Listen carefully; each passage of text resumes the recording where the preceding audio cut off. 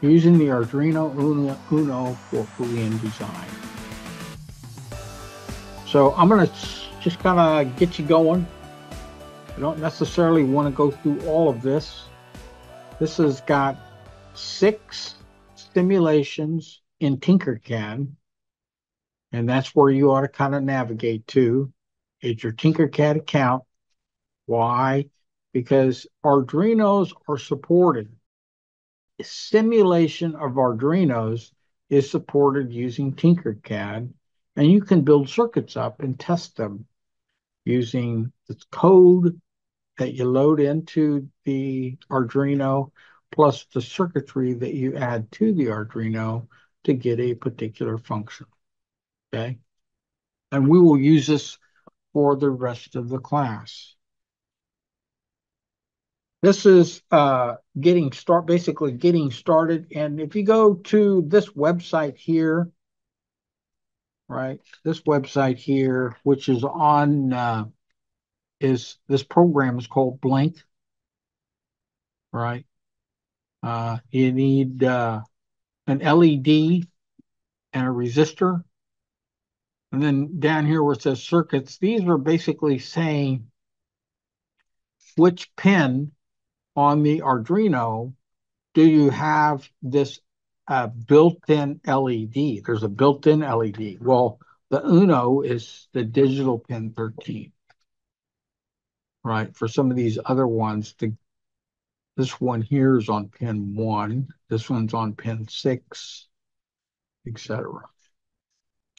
That means that those built-in LEDs, they're already set up to be the de facto LED that will blink for you, or you can have an external one.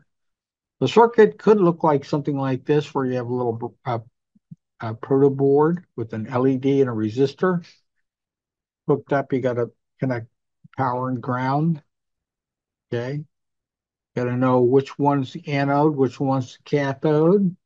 Okay. To be able to get it to turn on. 220 is for doing what? Why do you have this resistor in there for an LED? So it doesn't blow up. So we're not applying 5 volts directly.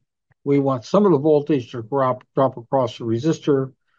We use that resistor to kind of regulate the current. Okay. So we don't want too much current to go through it. The more current that goes, the more brighter it will be, to the point where you either burn it out or it's reached its maximum illumination. Okay. But you don't want to apply directly 5 volts there. 220 is a good one. You could go higher. Okay. Here's what the schematic looks like. Okay. You review your notes on LEDs as to the orientation of the LED. The nice thing about TinkerCAD is if you hover over the pin, it'll tell you what is the name of that pin. Okay, but that's what the schematic looks like. Then the code is a combination of these various functions. Pin mode, digital write. You got a couple of those to go either write it high or low. There's a delay in here too of 1,000 milliseconds, which is 1 second. So it blinks high and then it blinks low. It's got several different sections of this. Now, anything that basically is in the top here, from this line 1 all the way down to 23, can be deleted, right? That's just support information about who designed it and how it works. And this right here is also a comment, this double slash. But the first part is the void setup. Okay. And it occurs between these 2 points. And it says pin mode, LED, built in, comma, is an output. Okay.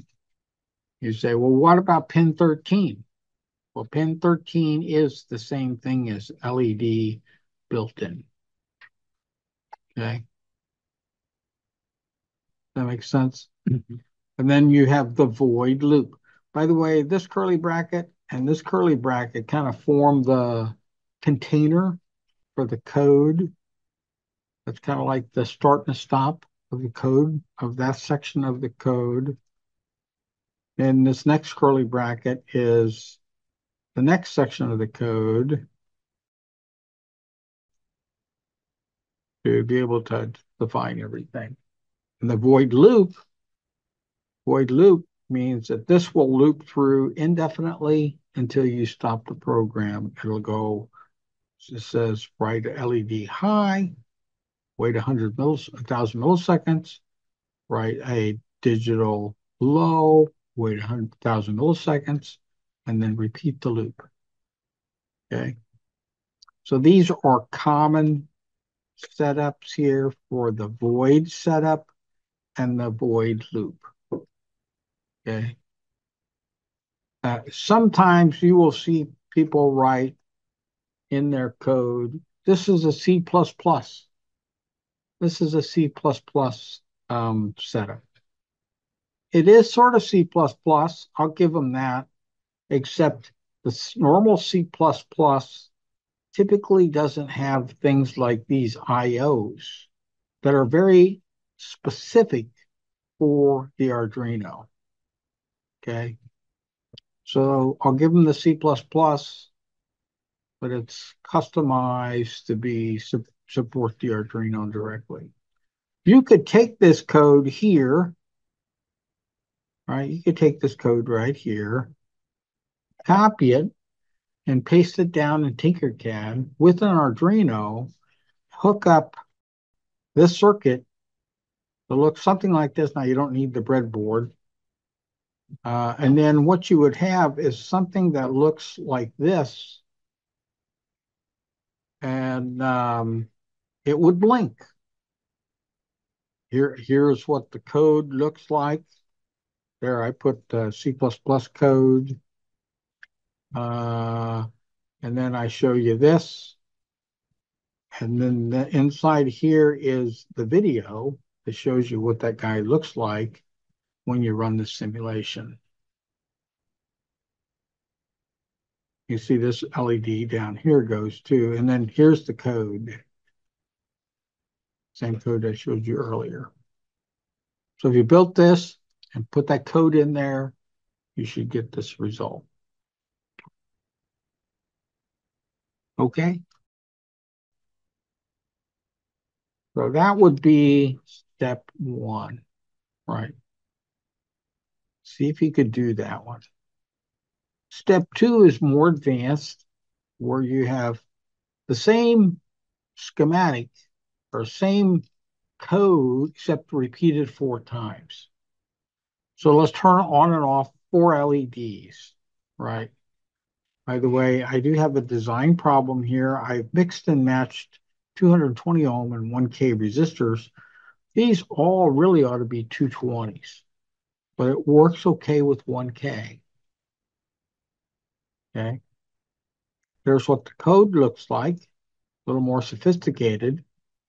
So in the setup, we say, and oh, by the way, here's where we use, instead of the built-in LED, we actually use pin 13 as an output, pin 12, 11, and 10. Okay. That works just as well. And then we write 13, 12, 11, and 10 high, and 13, 12, 11, and 10 low, and it bounces between these two in the void loop. My preference is to put the curly brackets so I can see them easier. Some people like to kind of hide them, but I like to put them so that they're readily available and left justified. That's a personal preference. The next one, let's see, let's turn on, okay, that's Boolean 1. So here's the movie. You hit the start button and they blink.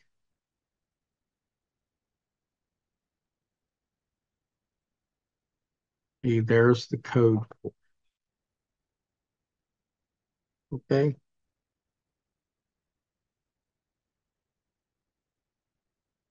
The next one, you add some switches to turn on and off. So you have inputs and outputs.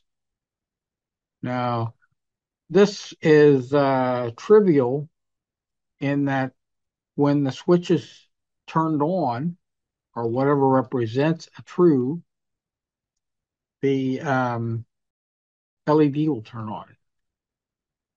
Okay. That's kind of like what that guy does. There's the code for it. So the good news is, okay, so here we define constants, right? INT means it is an integer value, right? So all this stuff here are the inputs and outputs, and they are linked to a specific pin, right, that are on there. This helps simplify the code because then we're passing variable names versus actual pin names, pin numbers. Okay. We define inputs, integer button state 1 through button state 4. We have button state on pins, and we have the pin number and the value. It is a 2-page program because it rolls over to the next page. There's the void loop, the start of the void loop. And then it uses the if statement. If this is high, then you turn that on, else you turn it off. The if else statement. That's also a C++ thing, right? The if else. It just does that. It gives the truth associated with both the high state and the low state. Okay. If the button state is high, then you turn on the LED. Otherwise, if this is high, then you make this high. Else, you turn off the LED. Now, you don't check to see, is it low?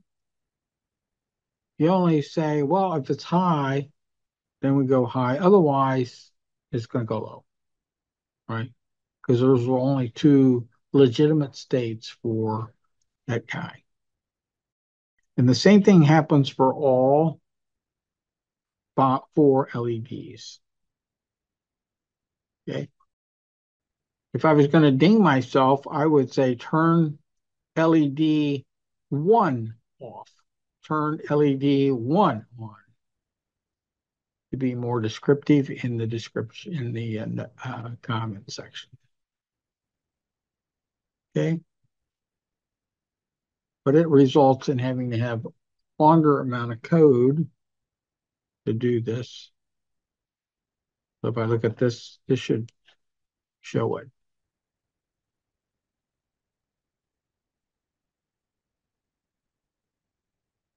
They're all at logic 1 to begin with, so you got to turn the switch on to get a 0. Then you turn on each individual switch to be able to turn on and off the LED. Right? So they don't show the code for it, but that was on the previous page. The next one is to really do this. Now, we have 5 LEDs. 5 LEDs, and we want to express this as a BCD, a binary to BCD output. So binary is 4 digits. You have 4 switches, but the output's got to be 5 digits, right? And you can think of this as each one of these is 2 to the 0, 2 to the 1, 2 to 2, 2 to 3, 2 to 4, right? That's the weight of these LEDs. But it's got to be in BCD code.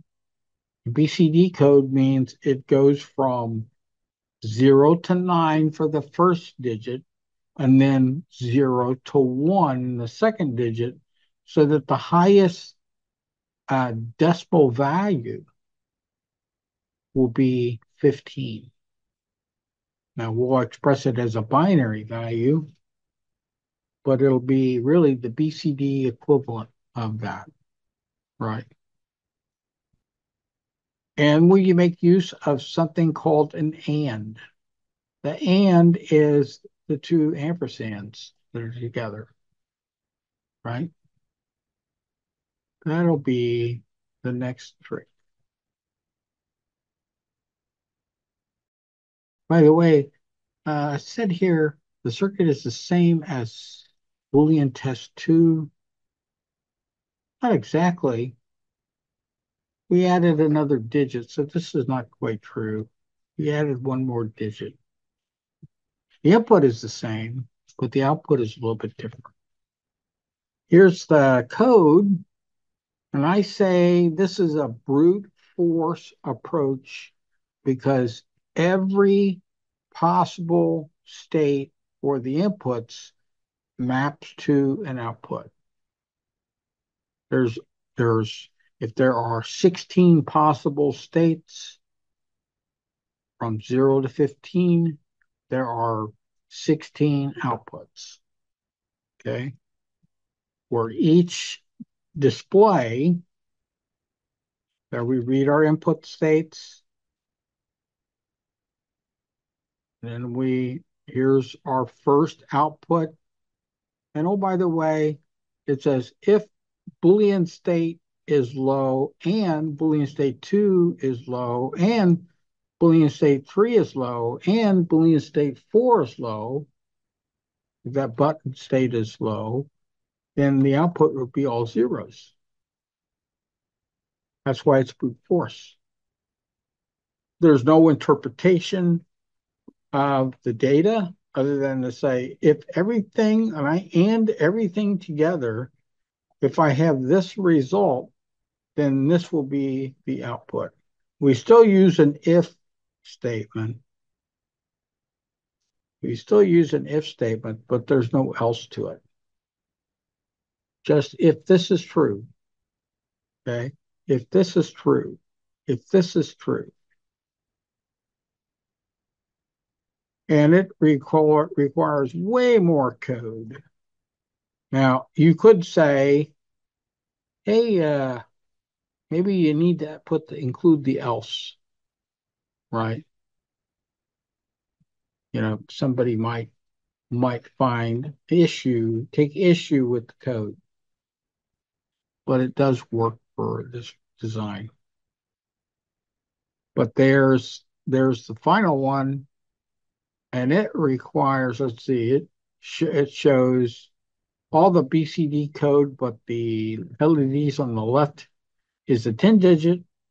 When it's 0, the value, and it goes from 0 to 9 or less. But when it's 1, the value is 10 or greater.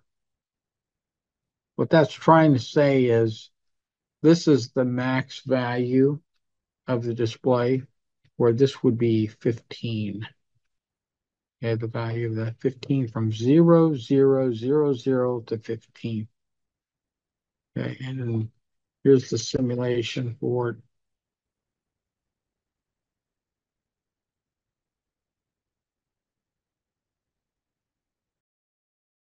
Takes a little bit of time to go through it all, but you can see we can increment the inputs to be able to get everything that you want. This is brute force, so every possible state is covered.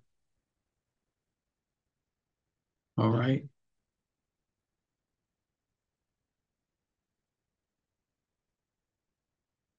The next one says brute force is okay, but that resulted in 155 lines of code. Now, that's nowhere near the max capacity of the Arduino, but you should use the code you need, not all the code that's available, right? So how can we reduce it? We can reduce it by trying to determine interpret the binary code into BCD using Boolean expressions for each of the 5 outputs. How do I figure out what that first LED is supposed to be?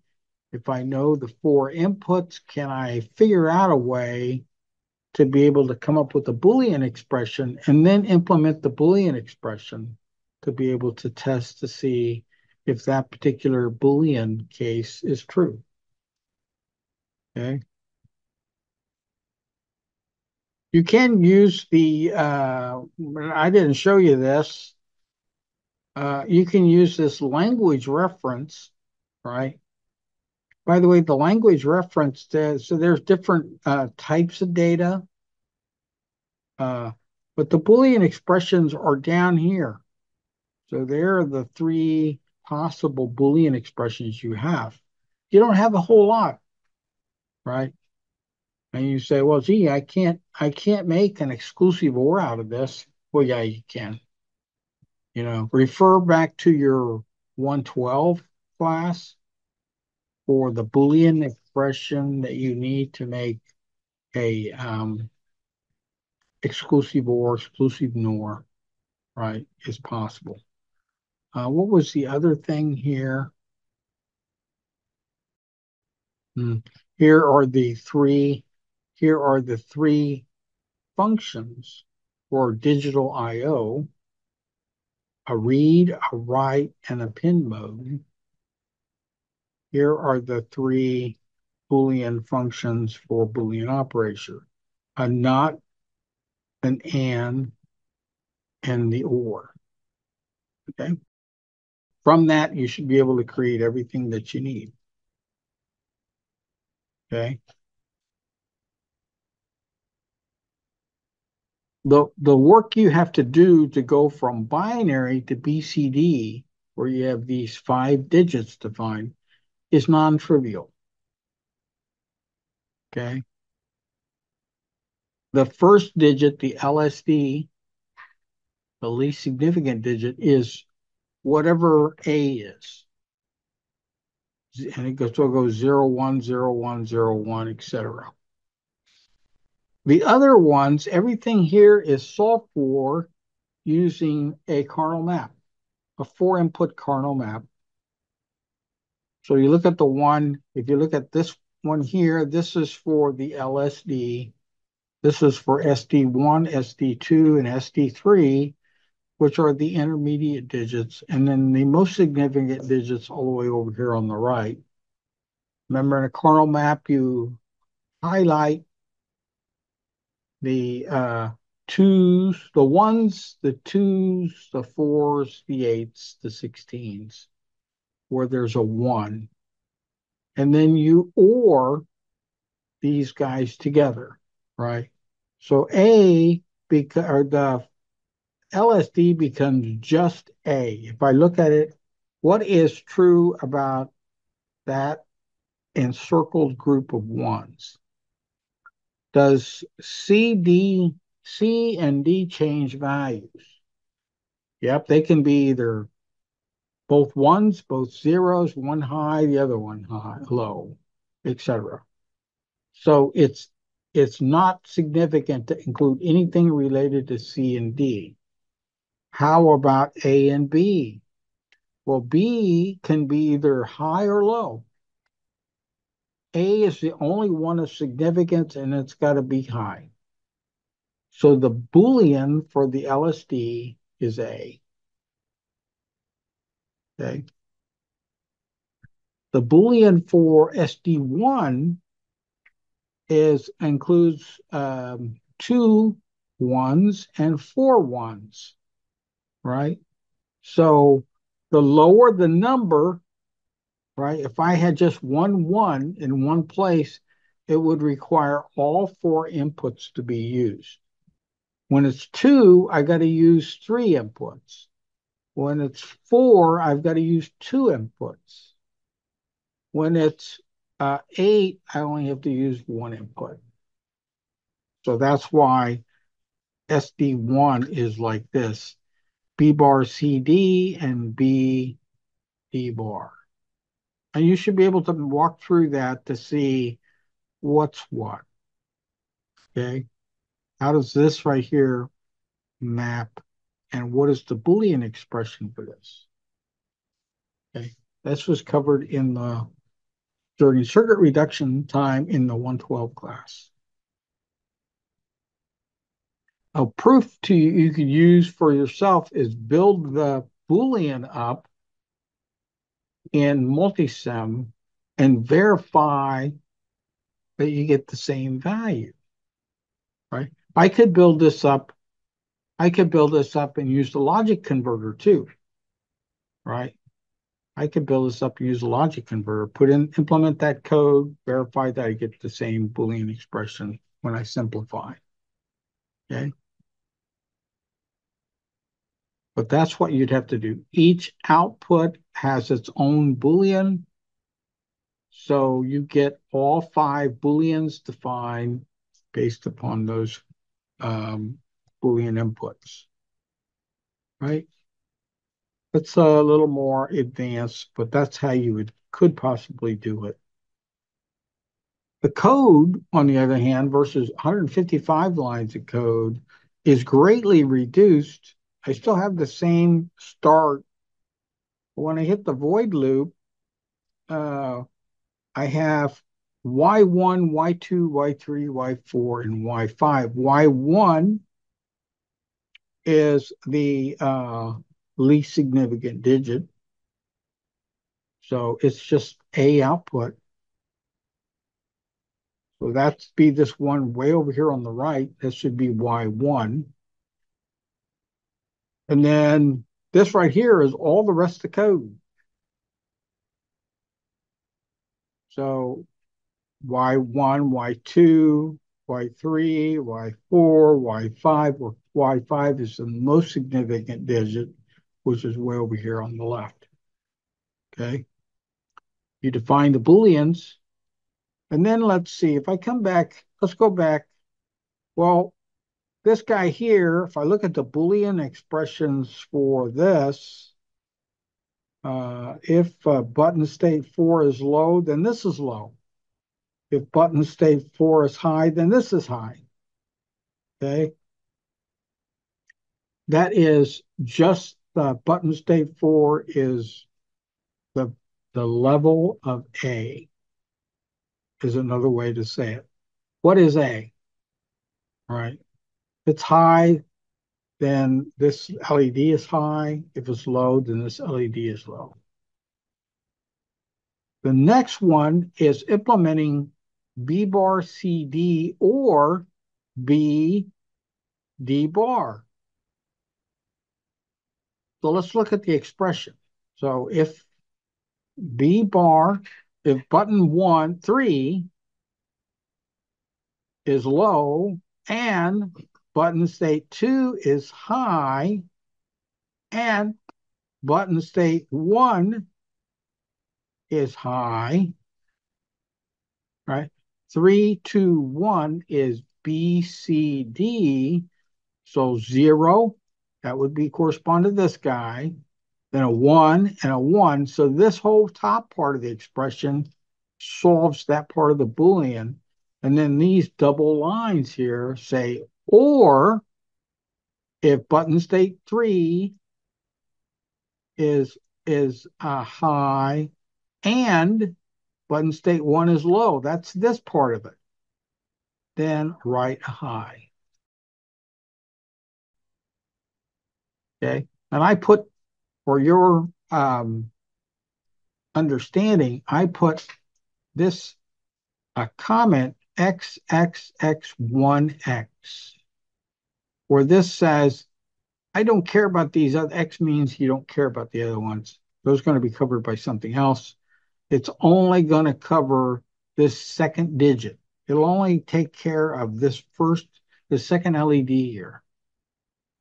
To go low, if that's not true, and there's an else statement here, then it'll be low. Okay, it'll be high or it'll be low. And that fully defines it then, right? based on using the kernel map as a circuit reduction technique to be able to get every possible output by using a Boolean expression. If I hadn't have done the Boolean reduction, I'd have to implement every possible true or false, which would have still been more lines of code. It might be equivalent to the 155 or maybe more, right?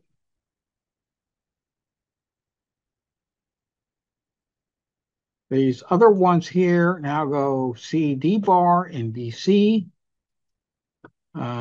B, B bar, C bar, D, and then the last one is B, D or CD, okay? And you can see the Boolean expression where the ampersand is used for ANDing and the double lines are used for ORing, okay? Just to translate what you've got there. All right. This results in 67 lines versus 155, way more streamlined, harder to do probably, right? Higher level of skill set required to be able to write that, but it's cleaner, right? It's a cleaner implementation. That makes sense? And then here's the simulation for it, maybe.